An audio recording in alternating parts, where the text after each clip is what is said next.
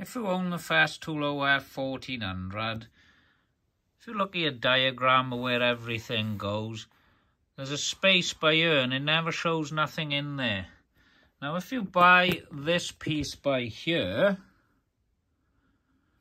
this fits snugly. If you just get him just right, he fits absolutely perfect in there. And he don't wobble about or nothing like that. And that's where that piece goes. So now we've just got these two pieces to put into your box. If you just put this one right here, get it in a nice position, and it just fits in there nice and snug with the green facing towards the router.